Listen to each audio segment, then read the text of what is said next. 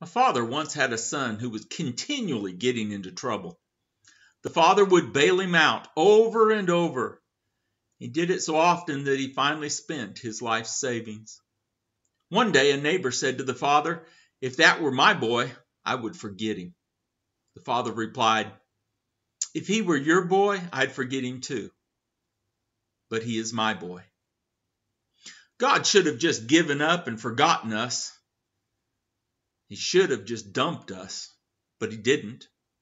Instead, Jesus came to this earth to give us a gift greater than any we could ever dream of.